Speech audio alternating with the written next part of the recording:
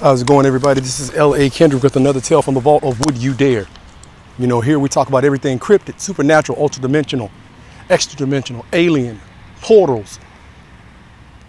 You name it, we talk about it. Sci-fi, realistic, serial killers, etc., etc., right? I'm gonna try to make this one real short today. Remember, take what we're doing with a grain of salt.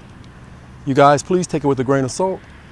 Use your imagination, or however you process this information that we're talking about and discussing here.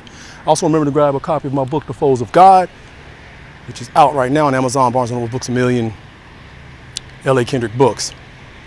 This is for the fans, for you guys to come in here and sit back and just basically talk about things that you might not necessarily talk about in your everyday life, or have people that you can talk about, or things that you might be thinking about and say, hey, I wonder if anybody else has thought of these things like I have.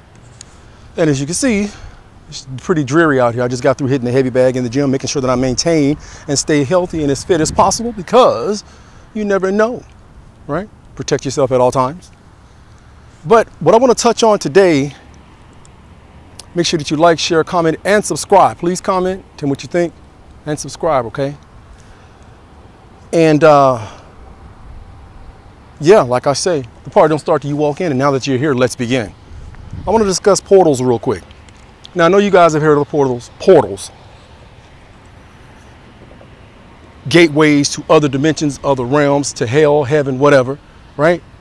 And what you end up having is like a space right in front of you out of thin air opening up. Some people say they've seen creatures come out of it. They've seen other timelines come out of them. Or they can see people come in and fade out from past, present, future. They've seen demonic things come in and come out. They've seen things fall out of thin air. So the portals basically can apply or appear above you, below you, in front of you, beside you, in all three dimensions, and probably operate on the fifth dimensional plane. You guys look that up for yourself. We also have these things called ley lines, which are supposed to be energy points across the planet that have specific wavelengths that actually activate these so-called portals, right? I find that pretty fascinating.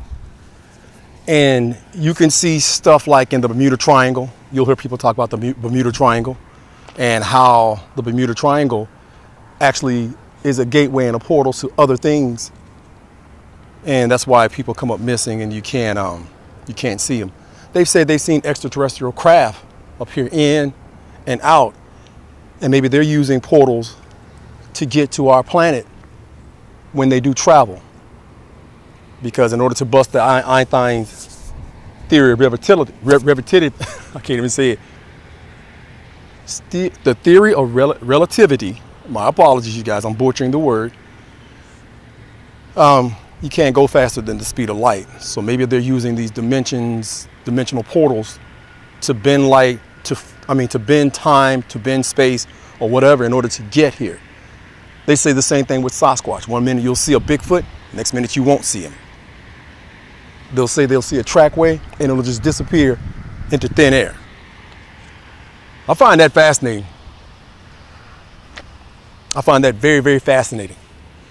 And again, I'm out here setting the mood because I know this looks real creepy out here right now. There's absolutely nobody out because of the holidays. There is nobody out here, just fog and me and my thoughts and you guys. I just wonder if there's any truth to it. You know, there are so many possibilities in this universe, in the multiverse, that we don't have the slightest idea of how they operate. And imagine if we could see in more than the few light waves that we can see in, right? Imagine if we could do that. Can you imagine how scary the environment would be, where you're looking around and you're trying your best to, of course, if we were born with the ability to see those things, it wouldn't be freaky or anything like that. But imagine being able to see them. What will we see walking in front of us, behind us? Actually, what's right beside us right now as I'm speaking? What could be possibly standing right now, right beside of me, that either came through a portal or a dimensional gateway that we can't see. But if we could see it, imagine what we would see. Again, I'm just here talking and speculating and, again, giving back to the fans and showing support. I mean, to try to show you guys the support that you've shown me over the years with the books. I even have in my book, Skyhammer, I actually have a theory of where the Nazca lines are. If you guys know what the Nazca lines are, just check them out, look them up. They're in Peru, South America. And you can only see these lines and patterns and formations from the air. So you got to think, man, what were these people seeing in ancient times before we were here?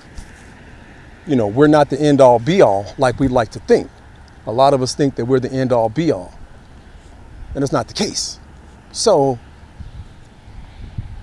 again, just as well as I can see these lines on the ground here, from what I understand, the ley lines look like stuff like this.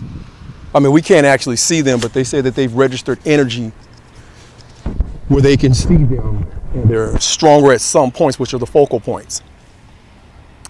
And they say some certain crystals, like in Indiana Jones, the crystal skull, certain crystals actually help magnify and amplify and open up these dimensional portals. It's a very, very fascinating world that we live in.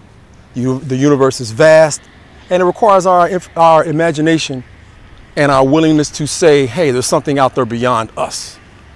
Again, I enjoy these talks, and that's why I write about the things that I write about. And in The Foes of God, you'll see so much of what I'm talking about in it, because I've traversed so many different dimensions, so many different other experiences from multiple points of views, multiple groups, and the battle and things in the book and the philosophy in the book is legendary in my opinion. I think I did a very good job on it. But with that being said, I'm gonna wrap this thing up because I don't want to take too much of you guys' time. Get back to whatever you were doing. Enjoy life to the best of your ability, all right?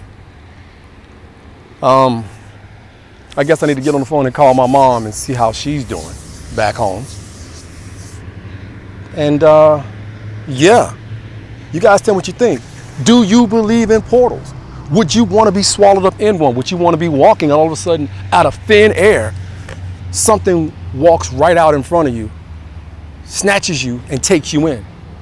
Because you know you've heard of those things where they appear over water, and there are a lot of people that go missing and you never hear from them again. I mean, just the equipment is there, everything is there, but they're just gone. They're just gone. Imagine if that is a possibility. That's what's happening.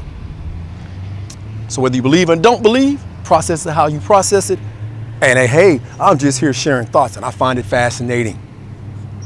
So this is L.A.Kendrick closing out another episode of Would You Dare? Like, share, comment, and subscribe.